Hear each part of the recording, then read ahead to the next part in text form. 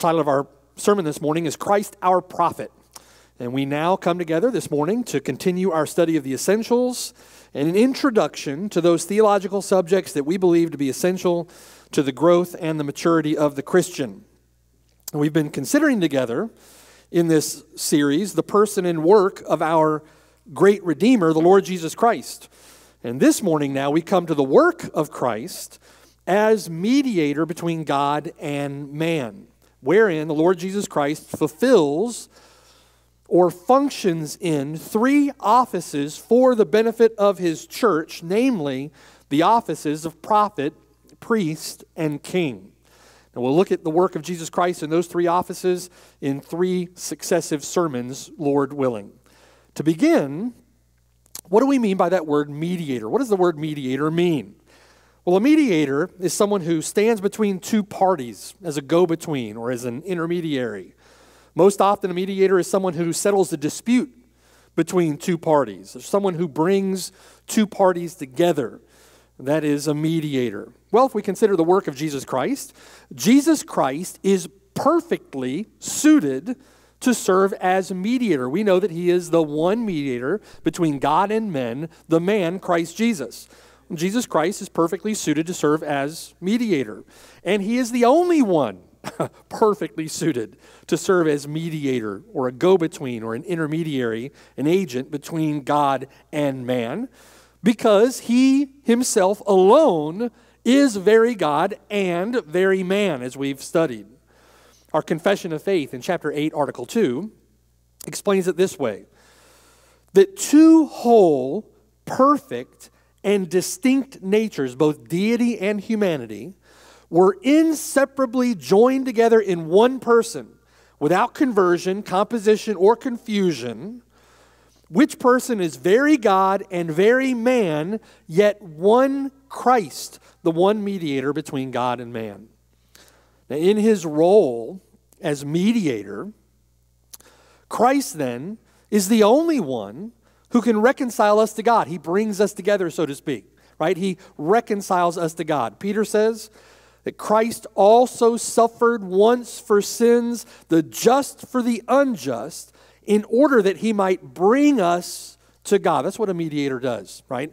Christ in his mediatorial office or in his mediatorial work reconciles us to God, brings us to God. Paul says it this way, that God has reconciled us to himself through Jesus Christ and has given us the ministry of reconciliation.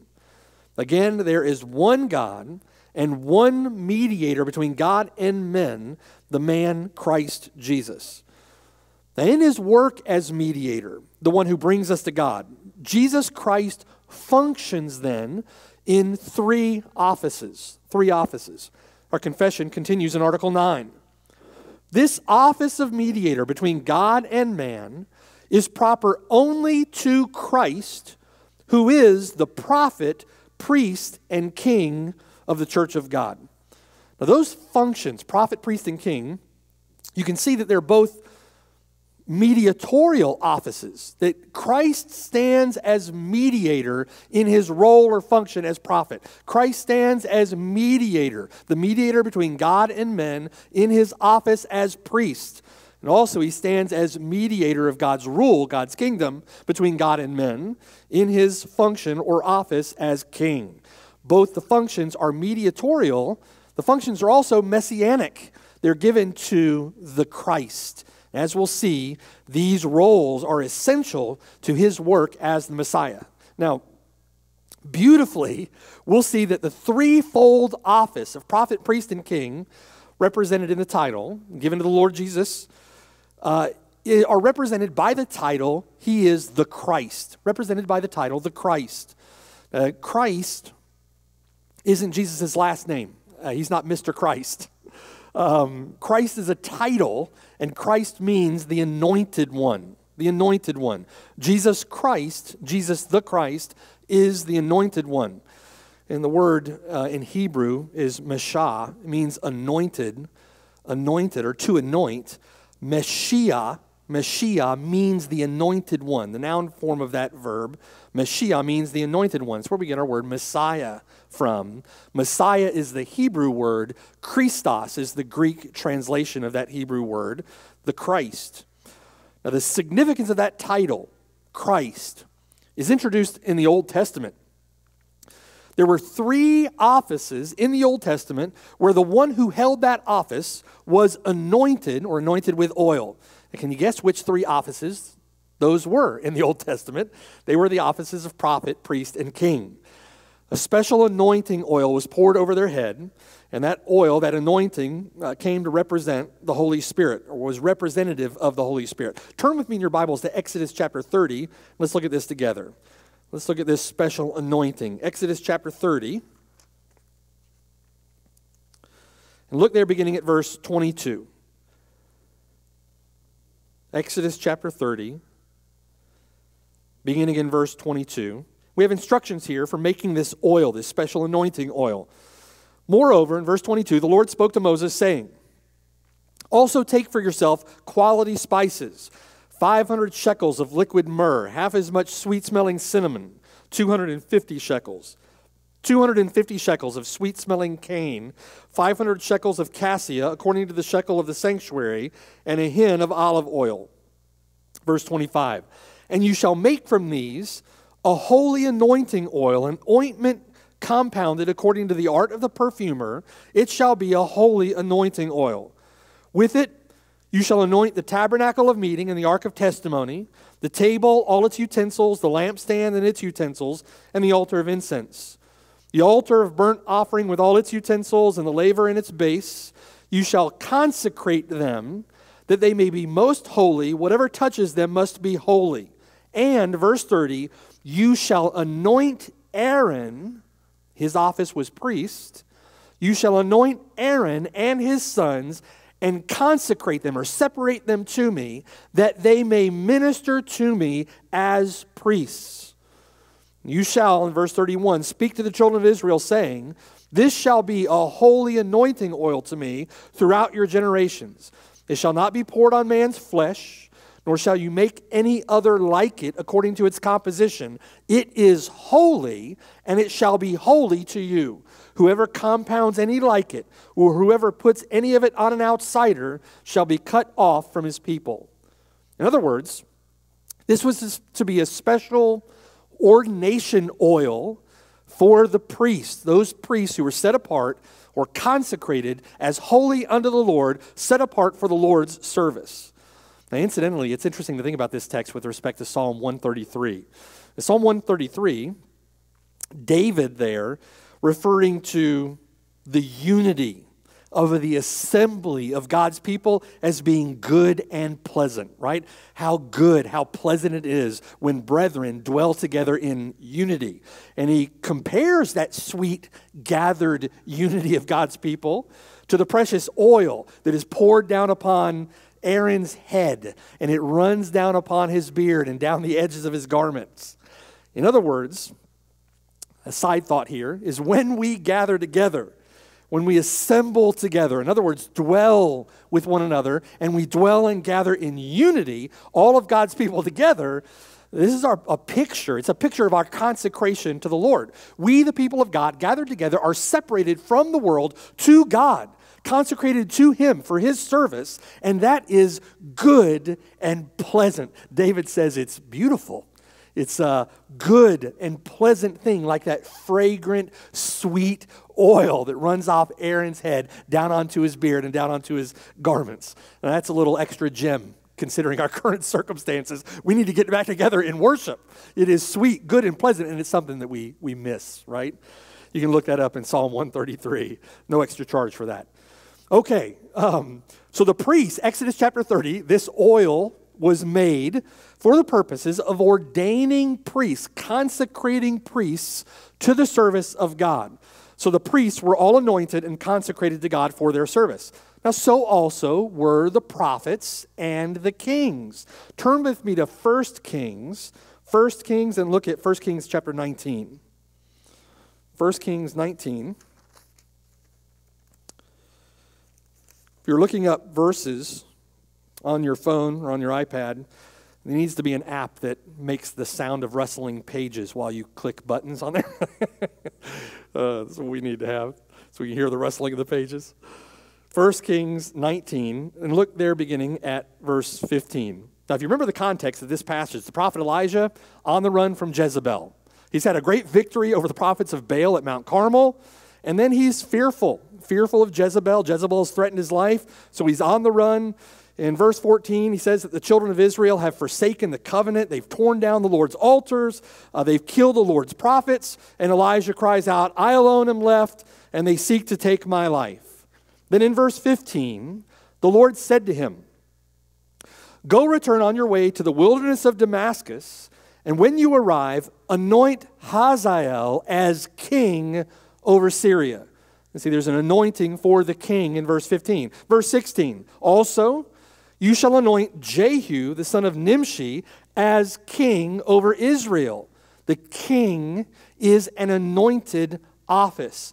And Elisha, the son of Shaphat of Avel-Mahalah, you shall anoint as prophet in your place. So the prophet was also an anointed office. And often the prophet, the main prophet, would anoint other prophets for their role in the prophetic office. Verse 17, it shall be that whoever escapes the sword of Hazael, Jehu will kill. Whoever escapes the sword of Jehu, Elisha will kill. Yet I have reserved 7,000 in Israel, all whose knees have not bowed to Baal, and every mouth that has not kissed him. Now, if you look at the text, the 7,000 are obviously not anointed. The 7,000 not anointed, but those placed in the office of prophet or placed in the office of king certainly are anointed, okay? The prophets were anointed with oil. They were to fulfill an anointed office. And if you think about it, that office was also a mediatorial office. It was an office that was anointed, an office that was mediatorial. The prophets were chosen by God to deliver God's word to God's people, right? Chosen by God to deliver his word to the people. The priests were also anointed with oil. In other words, they fulfilled an anointed function or an anointed office, and the priestly role was also mediatorial. And then also here in 1 Kings 19, the kings were anointed with oil. They fulfilled an anointed office that was mediatorial. Those chosen by God to rule the people of God under the ordinances of God or according to the law of God, okay? Now, what we learn from Scripture is that this formal anointing to these offices of prophet, priest, and king, this anointing with oil is joined to a functional anointing by the Spirit of God. And the Spirit of God equips them, empowers them to perform the functions of their office. So the oil becomes representative, if you will, of the anointing of God's Spirit. And that's the way we see when we look through the Old Testament. They could not rightly be called a prophet, priest, or king apart from the anointing of the Spirit. We see that in many examples, right? Where Saul, for example, anointed to be king, but then the Spirit of God left Saul because Saul didn't function in his office the way that he was called to function. We see that throughout the Old Testament, where someone may have the formal anointing, but not the Spirit anointing, not the functional anointing, the empowerment of the Spirit. And the Spirit has left Saul, we see. So when we see then now the Lord Jesus Christ given the title of Christ or the title of the Anointed One, it points us back in the Old Testament to these three offices anointed by God: prophet, priest, and king, anointed with oil, symbolizing the anointing of the Spirit. It's all the more reason that Jesus Christ is worthy of our worship. He is worthy of worship. Ultimately, the Lord Jesus Christ is the preeminent and supreme end or fulfillment of all three of those prophetic, priestly, kingly offices, those mediatorial offices. He is the end or fulfillment of those three roles. All that came before him point to Christ. Right? All that came before him were mere shadows. He is the substance. As our prophet, the Lord Jesus Christ is the fullness of God's revelation to man. as our priest. He is the one who gave his own life a sacrifice for sins. And as our king, he is seated at the right hand of the majesty on high, ruling over his kingdom, ruling over his people, right? Leading us to victory over sin and death, bringing in many sons to glory. He is our prophet, priest, and king. He is the mediator, the one who goes before us in those roles to bring us to God, to reconcile us to God. And as mediator, he is the Christ, the anointed one, anointed of God to be prophet, priest, and king to the church. Well, let's consider then Christ our prophet. Christ our prophet. The prophetic office has its roots in the Old Testament. There's a sense in which Adam was intended by God to be a prophet. Abraham is called a prophet in Genesis chapter 20, verse 7.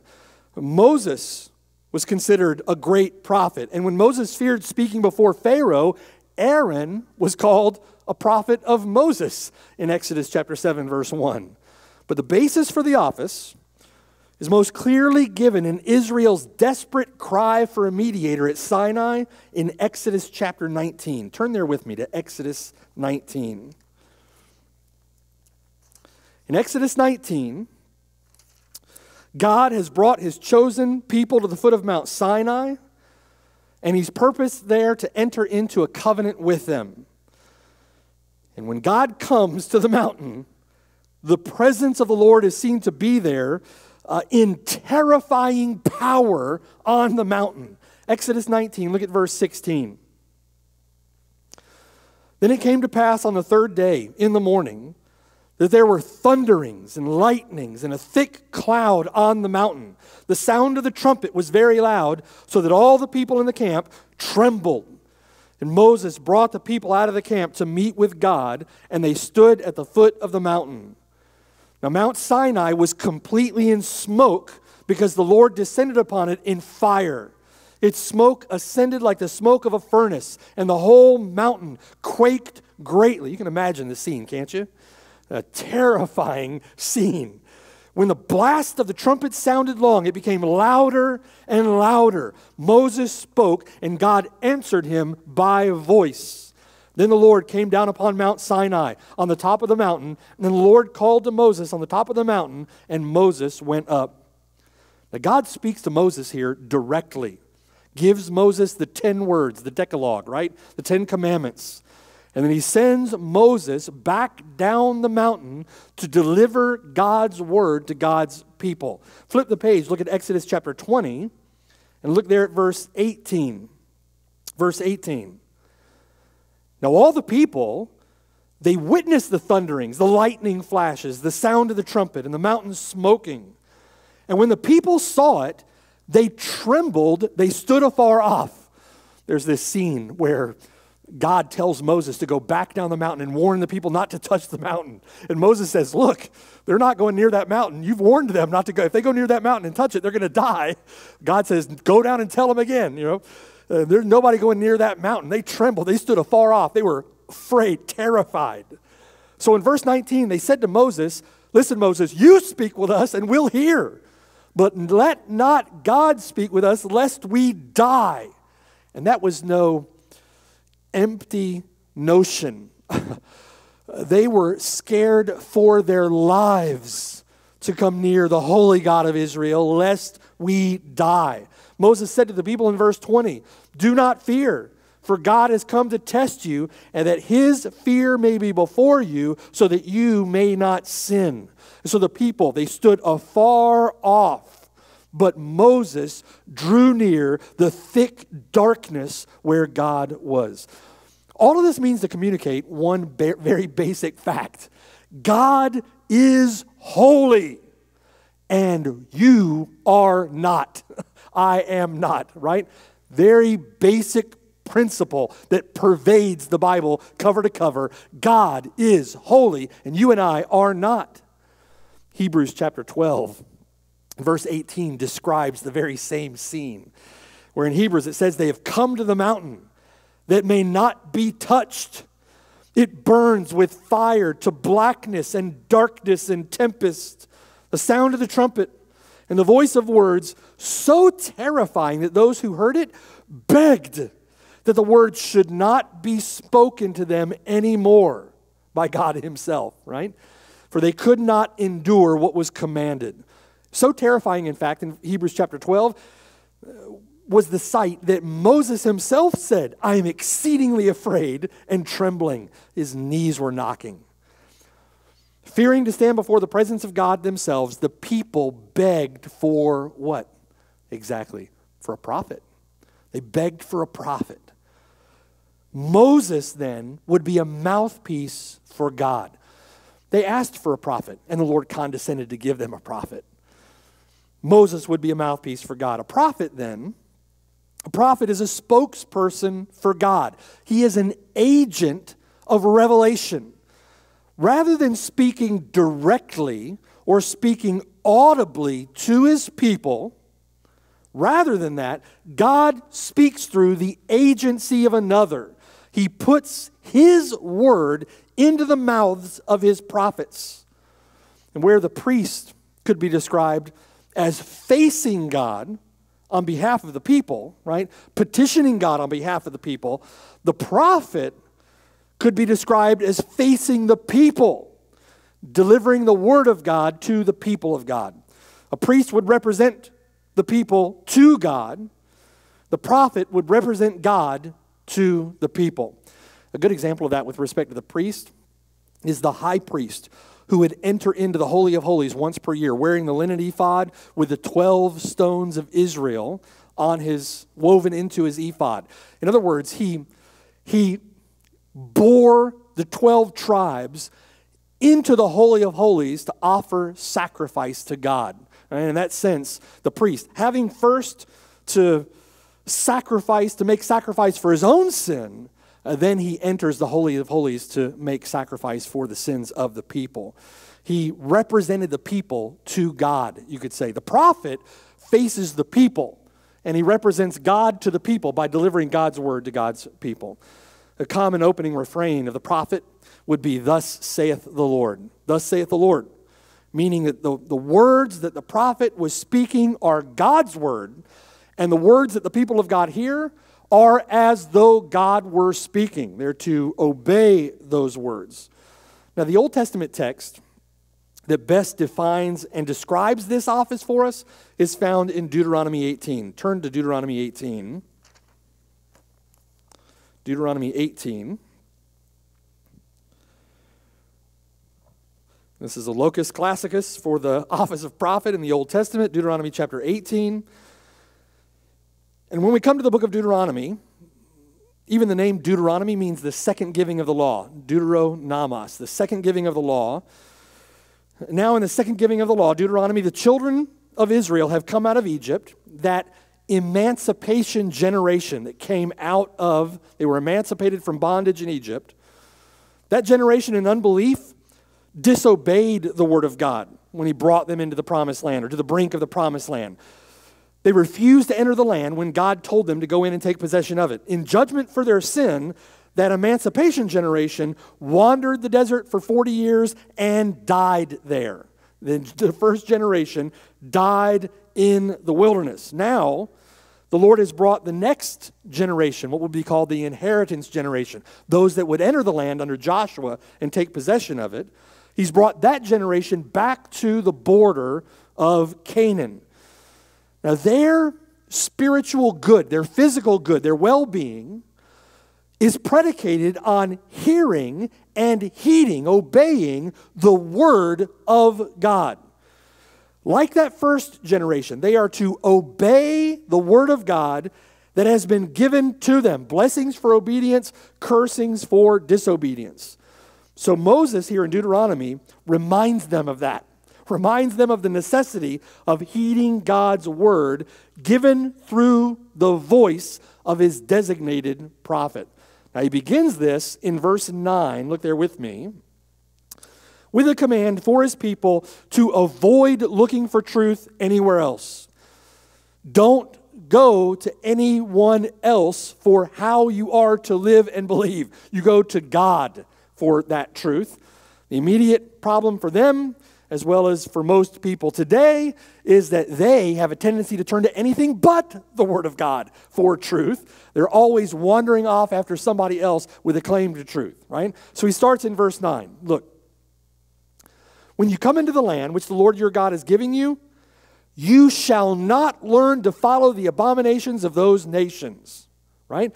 There shall not be found among you anyone who makes his son or daughter pass through the fire, or anyone who practices witchcraft, or a soothsayer, or one who interprets omens, or a sorcerer, or one who conjures spells, or a medium, or a spiritist, or one who calls up the dead. For all who do these things are an abomination to the Lord, and because of these abominations, the Lord your God drives them out from before you.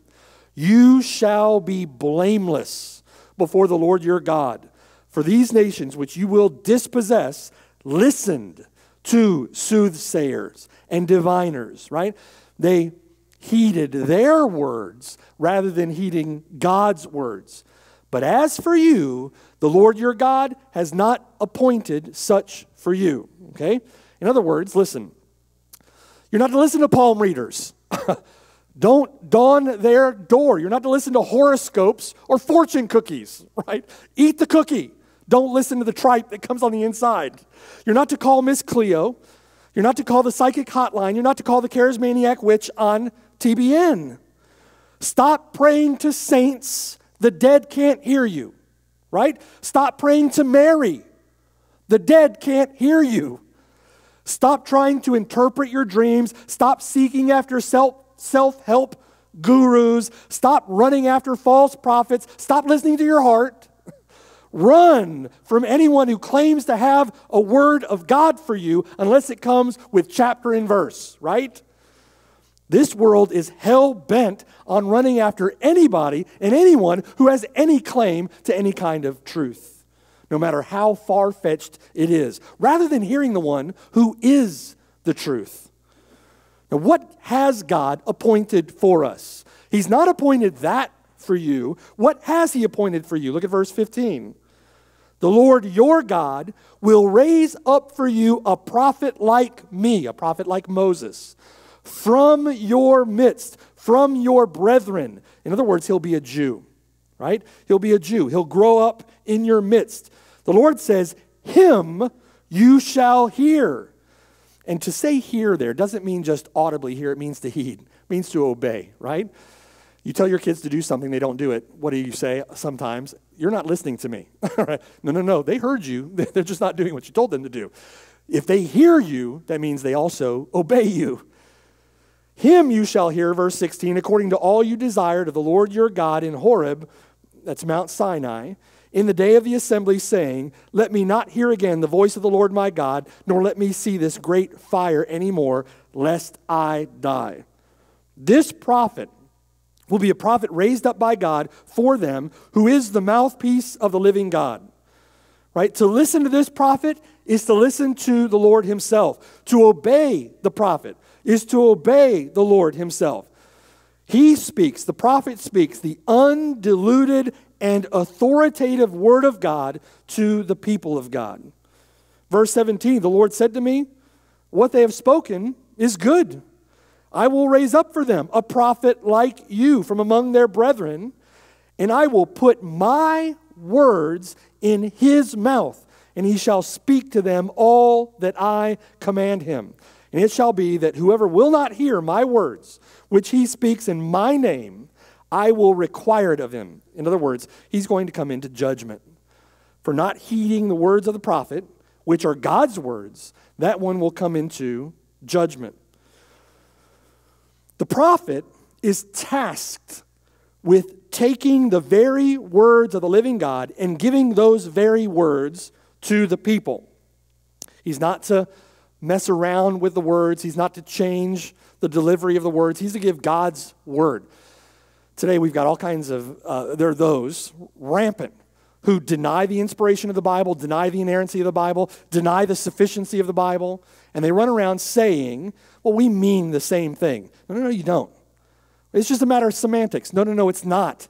Use God's word. When you preach from God's word. The people are to hear God's word, right? God has endowed those words in the mouth of his prophets. He's endowed those words with divine authority. We're not to add to them. We're not to delete from them. We're not to change them. And it's such authority that when the prophet is speaking, it is as though God himself is speaking. And the people are to obey that prophet as though God himself were commanding them. We run into this all the time, right? This issue of semantics or adding to, deleting from God's word. Probably the most prevalent way that we run into this is with those who will say, ask Jesus into your heart. Pray to receive Christ. Nowhere in the Bible does it ever say that anyone is saved by praying to receive Christ or asking Jesus Christ into your heart. The Bible doesn't say it. And they'll say, well, it's just a matter of semantics. We take that to mean X, Y, or Z. And generally speaking, X, Y, and Z aren't in the Bible either. Right? Don't play around with God's words. God has said you must repent, turn from your sin, and put your faith and trust in the Lord Jesus Christ if you are to be saved. And by the way, both repentance and the faith must be biblically defined as God has defined them in his word. We're not to play loose and fast with the word of the living God. Heaven and hell are at stake here. People's souls are at stake. Let's preach the unvarnished, undiluted word of the living God. Now, this would prove difficult for the nation of Israel, this circumstance they find themselves in Deuteronomy 18. This is going to prove difficult for them. Like many today, they were prone to run off after anybody who claimed to have a corner on the truth. And there were plenty of false prophets that arose who claimed to speak for God. God tells Jeremiah, he says, an astonishing and horrible thing has been committed in the land. The prophets prophesy falsely, and my people love to have it so. It's tragic, isn't it? The Lord says, they have healed the hurt of my people slightly, saying, peace, peace, when there is no peace for the wicked. You've driven down the interstate and you've seen those billboards, God's not mad at you. Right? You see articles, God's not mad. That's someone preaching peace, peace, when God says there is no peace for the wicked. The Lord says, from the least of them even to the greatest of them, everyone is given to covetousness. And from the prophet even to the priest, everyone deals falsely. The Lord says, I've not sent these prophets, yet they ran. I've not spoken to them, yet they prophesied. So it begs the question then, doesn't it? How do we tell the difference, right? How do you tell a true prophet of God from a false liar? Look at verse 20. Look at verse 20. But the prophet who presumes to speak a word in my name, he's presumptuous. That's someone who comes along and says, I have a word from God for you. Someone who comes to you, I have a word from God. That's charismania today. It's rampant in our country. Rampant. It's being exported all over the world. The prophet who presumes to speak a word in my name, which I have not commanded him to speak, or who speaks in the name of other gods, that prophet shall die. It's pretty serious, isn't it? And if you say in your heart, how shall we know the word which the Lord has not spoken? Well, verse 22, when a prophet speaks in the name of the Lord, if the thing does not happen or come to pass, that is the thing which the Lord has not spoken. The prophet has spoken it presumptuously. You shall not be afraid of him. In other words, you're not to give him any respect, any honor, any deference. One of the marks of the prophetic office was not only forthtelling the word of God, but also foretelling the future. And if a so-called prophet, speaking presumptuously, foretold anything that didn't come to pass, he's a liar. You're not to fear him, right? You're not to give him any deference, any respect. He's a liar. Now, the Bible can't possibly be any clearer on this issue, can it? And yet you have false teachers and false prophets and prosperity preachers and a whole horde of charismaniacs and others who profess today to speak for God. They are liars and they are charlatans. They are liars. They are charlatans. No one should listen to them. No one should send them a dime. And yet people pour money into those ministries. They are blasphemers, presuming to speak in the name of the living God when he has not sent them. They're not speaking his word to the people. That travesty is deserving of death. Let that prophet die. And that sentence, you can be sure, in Moses' day, that sentence was carried out swiftly. That false prophet would die. Today, the Lord has seen to it that there is time for repentance. There is time for mercy. There's time for that one to repent of his wickedness, repent of the evil that he's doing, and to turn to the living God for mercy in Christ. Again, God said to Jeremiah in chapter 23, verse 25, listen to what he says to Jeremiah. He says, I have heard what the prophets have said, who prophesy lies in my name, saying, I've dreamed a dream, I've dreamed a dream. How many do you hear saying that today? How long, God says, how long will this be in the heart of the prophets who prophesy lies? At least until today. This still goes on, doesn't it, in our day? Indeed, God says, they are prophets of the deceit of their own heart, who try to make my people forget my name by their dreams, which everyone tells his neighbor, as their fathers forgot my name for Baal. He compares it to idolatrous pagan worship. The prophet who has a dream, let him tell a dream. And he who has my word, let him speak my word faithfully. All of those in charismania, all of those who presume to speak for God should be abandoning every bit of that nonsense and returning to the clear, revealed word of the living God. Preach this word, and God says, you'll turn my people from my sins, right? If they had spoken a word in my name. He says in verse 31 to Jeremiah, behold, I am against the prophets, says the Lord, who use their tongues and say, he says.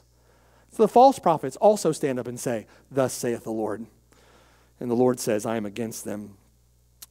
It's in the midst of all these lies, it's in the midst of all this error, that the Lord says, I will raise up for them a prophet like you from among their brethren, and I will put my words in his mouth, and he shall speak to them all that I command him. Well, that wouldn't be Moses, would it? Moses would die on Mount Pisgah according to the word of the Lord, and the Lord would raise up Joshua. But Joshua wasn't that prophet. The Lord would graciously raise up many prophets for the people. He's described over and over and over again in Jeremiah as rising up early and sending them. Rising up early and sending them. Rising up early and sending them. Sending prophet after prophet after prophet. In other words, the problem is not with either the quantity of the revelation. It's given by the mouth of many prophets.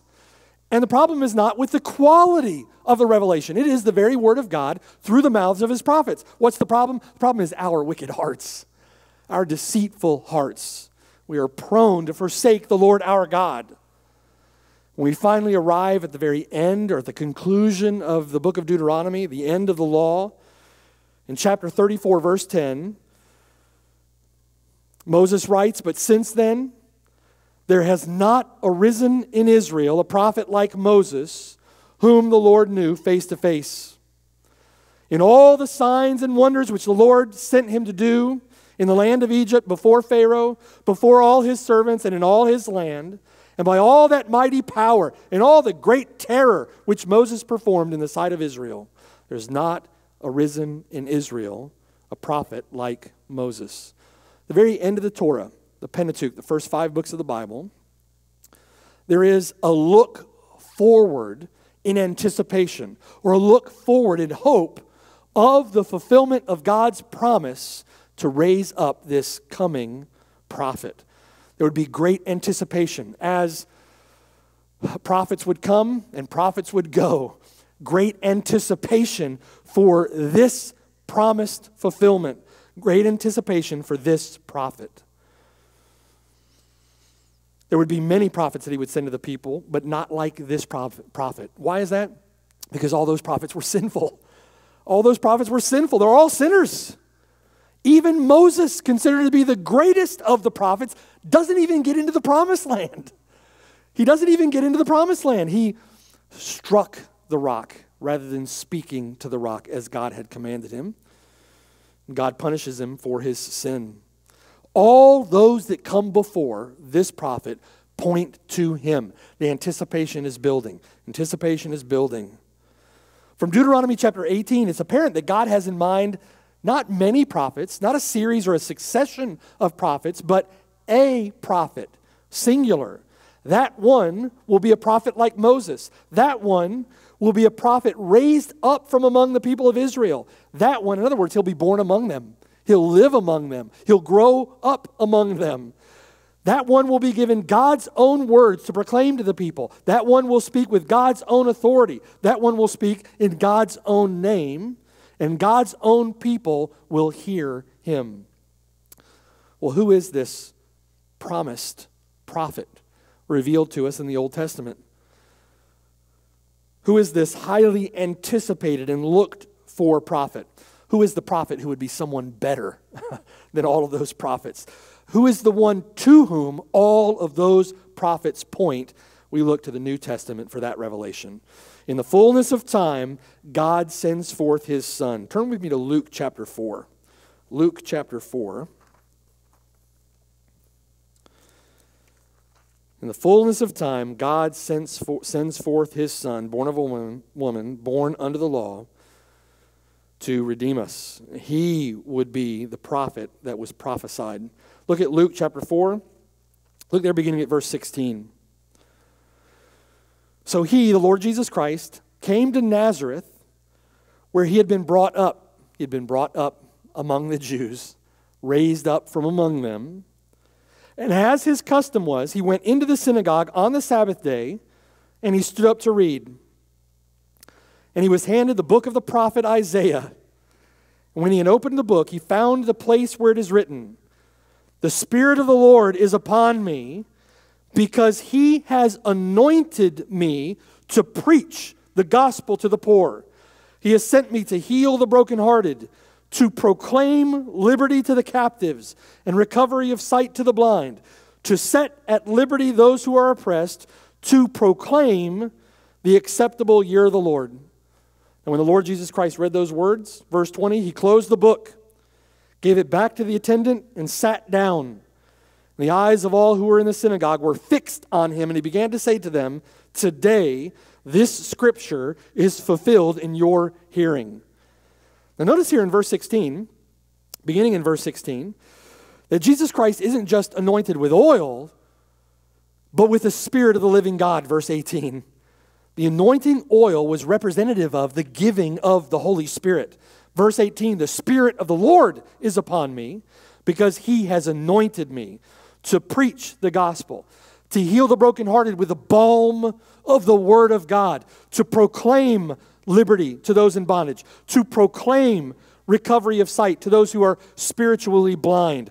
Through the word preached, he would set at liberty those who are oppressed, and he would proclaim the acceptable year of the Lord. In other words, he was anointed by the Spirit of God to the office of the, not a, the prophet. In John 1, they would come to John the Baptist and say, "John, are you the prophet?" And John would say, "No." They would ask Jesus multiple times in the book of John, "Are you the prophet? Is this the prophet? This must be the prophet." Listen to John chapter 12, verse 44. Just days before his death, Jesus is in Jerusalem, and he cries out and says, "He who believes in me believes not in me, but in him who sent me. And he who sees me sees him who sent me. I have come as a light into the world, but whoever believes in me should not abide in darkness. And if anyone hears my words and does not believe, I do not judge him, for I did not come to judge the world, but to save the world. He who rejects me and does not receive my words has that which judges him. The word that I have spoken will judge him in the last day." What does this sound like? Sounds like the function of God's prophet. He says in verse 49, I have not spoken on my own authority, but the Father who sent me gave me a command what I should say and what I should speak. And I know that his command is everlasting life. Therefore, whatever I speak, just as the Father has told me, so I speak. He's simply repeating Deuteronomy chapter 18, verse 18. I will raise up for them a prophet like you from among their brethren, and will put my words in his mouth, and he shall speak to them all that I command him. The Lord Jesus Christ takes up then the mantle of the prophet promised by God. Turn with me to Acts chapter 3. Turn to Acts chapter 3. In Acts chapter 3, Peter is preaching on Solomon's porch after healing the man who was born lame. He heals the man. A crowd gathers. Peter begins to preach, and he says to them, you have killed the Prince of Life, whom God has raised from the dead. Then he says in verse 17, yet now, brethren, I know that you did it in ignorance, as did also your rulers. But those things which God foretold by the mouth of all his prophets that the Christ would suffer, he has thus fulfilled. Repent, therefore, be converted, that your sins may be blotted out, so that times of refreshing may come from the presence of the Lord, and that he may send Jesus Christ, who was preached to you before, whom heaven must receive until the times of restoration of all things, which God has spoken by the mouth of all his holy prophets since the world began. 4 verse 22. Moses truly said to the fathers, the Lord your God will raise up for you a prophet like me from your brethren. Him you shall hear in all things, whatever he says to you. And it shall be that every soul who will not hear that prophet shall be utterly destroyed from among the people. Yes, and all the prophets, from Samuel and those who follow, as many as have spoken, have also foretold these days. You are sons of the prophets and of the covenant which God made with our fathers, saying to Abraham, in your seed all the families of the earth shall be blessed. To you first, God, having raised up his servant Jesus, sent him to bless you in turning away every one of you from your iniquities. That was the office of the prophet. The Lord Jesus Christ raised up to turn them from their iniquities. Jesus told the Pharisees in John chapter 5, if you believed Moses, you would believe me, because Moses wrote about me. Jesus Christ is the promised prophet of Deuteronomy chapter 18. The Lord Jesus Christ is not merely a prophet, he is the prophet. He does not merely proclaim the word. In addition to proclaiming the word, he is the word. Not just a mouthpiece for God, but both the subject and the object of all the prophecy of God. Hebrews chapter 1 verse 1, God, who at various times and in various ways spoke in time past to the fathers by the prophets, has in these last days spoken to us by his Son. When we looked at the Old Testament, we looked at the New Testament, there'll probably be many who would think to themselves, well, the Lord Jesus Christ is raised from the dead. He's ascended to heaven. He's seated at the right hand of the Father. Certainly, he no longer holds the office of the prophet. He's not preaching on the earth any longer. His work as prophet is done. His earthly prophetic ministry is over. Listen to the Baptist Catechism answer this question. Catechism question number 26. What offices does Christ execute as our Redeemer? Answer, Christ is our Redeemer, executes the offices of a prophet, of a priest, and of a king, both in his state of humiliation and exaltation. It's interesting, isn't it?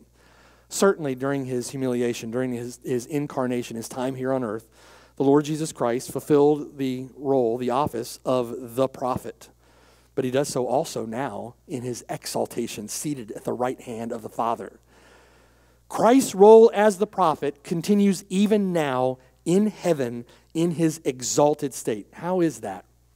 How does his role, his function as the prophet continue even now? Continues by his Spirit. By his Spirit. Turn with me to 1 Peter chapter 1. 1 Peter, Hebrews, James, Peter. 1 Peter chapter 1.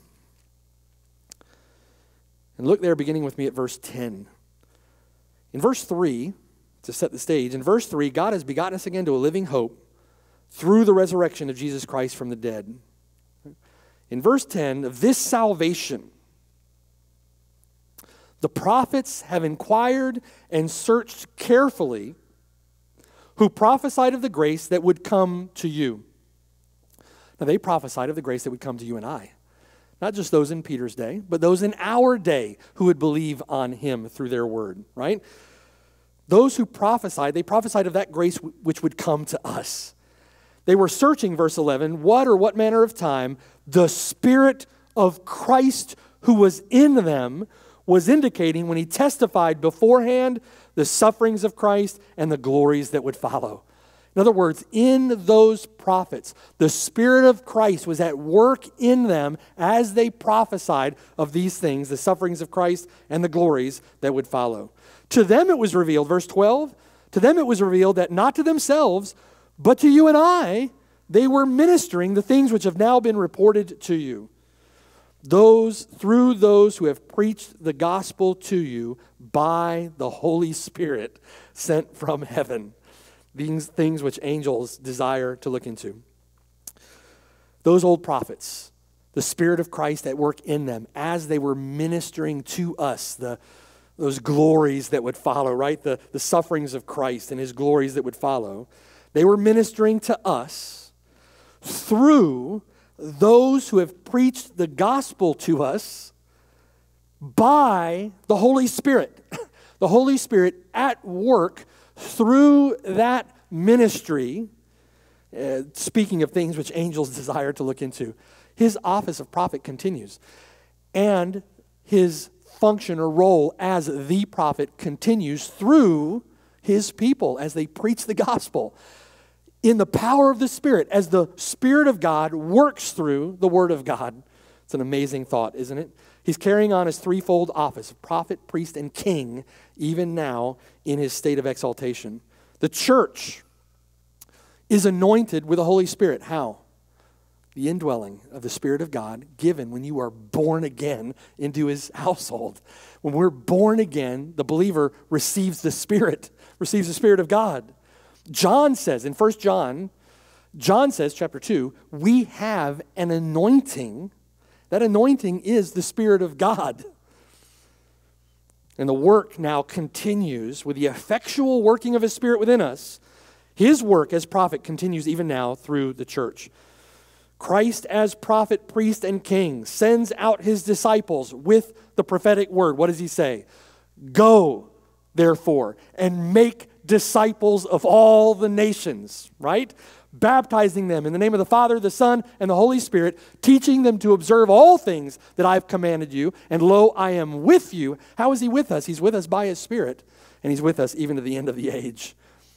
He will continue that work until all of his elect are gathered in. And we have the blessed privilege of participating in that work. Brothers and sisters, we need to be faithful in the work of evangelism. It's through the work of evangelism, his church today, that his prophetic ministry on earth continues in the Spirit, which is an awesome thought. And what's interesting is that's going to continue for all eternity, right? Apart from the Lord Jesus Christ, we have no access whatsoever to God. Our only access to God is through the Lord Jesus Christ. So for all of eternity, even in heaven, right, we will have blessed and wondrous and glorious access to the Father through the Lord Jesus Christ, who himself will continue as prophet to reveal God to us. It'll be a blessed eternity. As the preeminent prophet, the Lord Jesus Christ reveals the word of God to us regarding our salvation, regarding the blessedness of God our Father. Are you being faithful in that work, brothers and sisters? Are you being faithful to preach the gospel? Are you engaged in the Great Commission, the work that he's given us to do? Are you carrying out the work that our prophet, priest, and king has blessed us with? Let me ask you, are you hearing? Are you heeding the words of the prophet? The Lord raised up a prophet among us, like Moses, and his words we are to heed. Him we are to hear. Are you hearing? Are you hearing the words of the prophet? We have great need for the Lord Jesus Christ as prophet. London Baptist Confession, our confession, in chapter 8, article 10, says that the need that we have for his prophetic office is our ignorance. Our ignorance. Now, that doesn't mean that we're too dumb to understand the way that he's communicated to us, just terms of basic understanding. No, ignorance here means darkness. It means fallenness. Because of our sin, because of our fallen minds, which Paul says are futile. We become futile in our thinking, darkened in our understanding.